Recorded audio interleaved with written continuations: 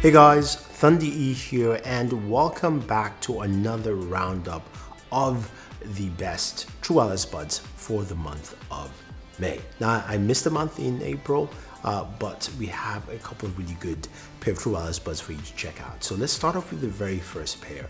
Now, you've seen reviews for this out there. My buddy GameSki has covered this. I'm talking about the Sony WF-XB700 extra bass true wireless buds. Now, I really like these because they cost $129 and they pack in a lot of bass for people who like a lot of bass. The cool thing about these is they sound also really good. So it's not just a lot of bass being packed in. Now, in terms of design, you've got something that is kind of large in terms of shape, but I definitely understand that because they're trying to put in the right drivers to give you a lot of bass into this themselves.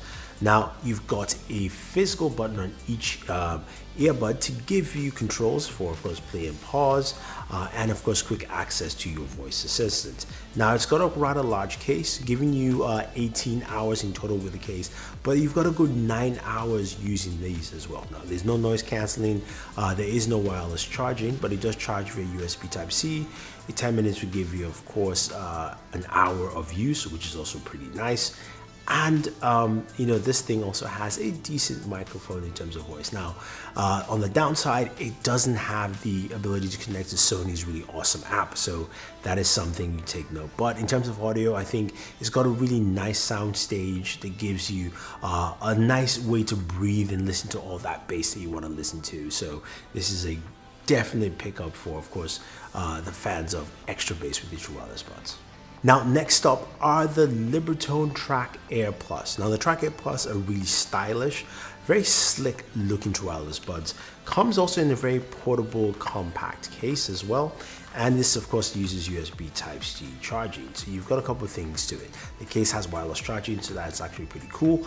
And you've got 24 hours of playback altogether with that case. Built-in microphone, which gives you some good voice calls. Not too crazy, but still good, solid all the way.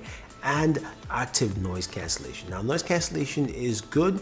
It's not great. It does give you at least a sense of some noise cancellation, but nothing too crazy here. Now, in terms of audio quality, I do like it. It's got a nice sound stage though, but I think it's missing a lot of mids in there. Though it's clear and crisp, the highs are good, the lows maybe not so much, but it still gives you a nice overall sound stage. IPX4 rating, so of course it's waterproof and it's sweat resistant, so you can use it to work out and things like that.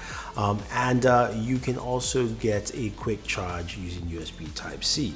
Now, these have a very simple, easy use. Of course, you double tap to play and pause, that kind of thing. And they are quite compact to carry around. Plus, you've got Qualcomm's latest chipset, so you've got aptX capabilities with it, and great stability and connection with Bluetooth 5.0 as well. So overall, this is a solid pickup at around $159 with noise cancellation, wireless charging, and it's a really pretty good sound stage. Now, next up is the Sennheiser Momentum True Wireless 2. Now, the True Wireless 2s have been out for a little bit. There've been a couple of reviews. Comes in a really nice case. This is a slick looking case. I like the case. I love the fabric build to it. 28 hours with the case. So that is actually pretty nice. And you've got about 7 hours of reach with the earbuds themselves. So some good battery life all around. Now, the earbuds are a little larger, but not as crazy as Sony's size. And they feel really light. So I do like the weight of them. So when you put them in your ears, they don't feel heavy or strenuous or anything like that. Got several ear tips you can use, and you've got, of course, active noise cancellation. Active noise cancellation on these are good. Sound stage is nice. They sound really nice, crisp, and clear. And definitely a really solid sounding set overall. Now, these are priced at $299, and I have to say though, at the price point of $299, it's a little bit steep for some people. If you like the Sennheiser sound, these definitely fit into that well. The active noise cancellation is not that great, and the touch controls can be a little bit murky, although you can customize it within the app. I just found it still to be quite clunky there. But in terms of audio, this really hits the spot, and this is something you might want to pick up if you're just a fan purely for the audio. Now, next up, you guys have seen my video on the Pixel Buds, or Pixel Buds 2, depending on whoever wants to call them. These are a great pair of true wireless buds. $179, comes in this kind of like egg pale shape case right here.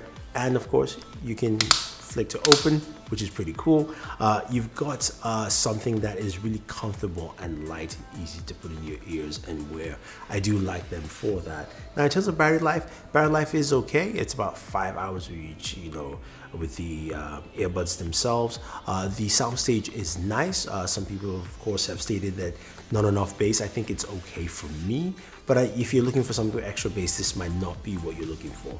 You do have to raise your volume up to higher levels. Hopefully that update will come in, but I do like the microphone on there, and I do like the Google Assistant connectivity as well with it. Yes, this Google Assistant with a lot of true wireless buds. These have, of course, contactless Google Assistant. You just have to say, talk to Google, and you get, of course, all those prompts. Now, the other thing also is the language assistance, where it actually does language translations for you with Google Assistant, and that's specifically with these buds themselves. So nice additives there, really nice fit, and also a great improvement from Google. So something to look at if you're looking for a lot of diverse features. And finally, our last pair of true wireless buds are, of course, what I considered my new king.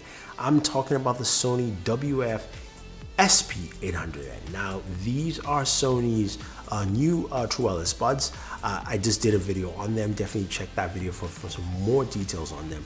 But what I like about them, of course, is the audio quality. The soundstage is so good, very big, and also has extra bass as well. Not as big as, of course, the XB700s, but enough bass for you to feel like you're grabbing a little bit more in terms of oomph on this system.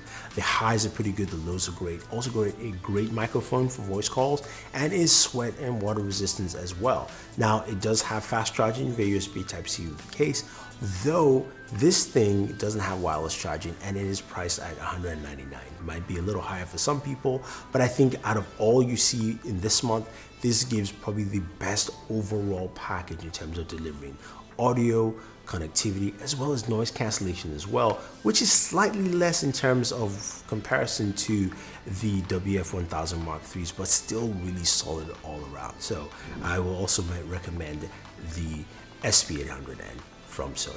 So that's pretty much it, guys. Those are all the true wireless buds that we have for this month. Now, if you want to pick up any of these, use the links down below. And if you'd like to see more videos like this talking about true wireless buds on a monthly basis, let me know. Now, if you're looking for specific reviews, I don't do a lot of specific reviews. I do on a few, but you can also check out my buddy Gameski, because he does a lot of true wireless buds on a daily basis. I kind of do the roundups, but let me know if you want to see more roundups like this. Don't forget to like, share, subscribe, definitely, and always enjoy your entertainment.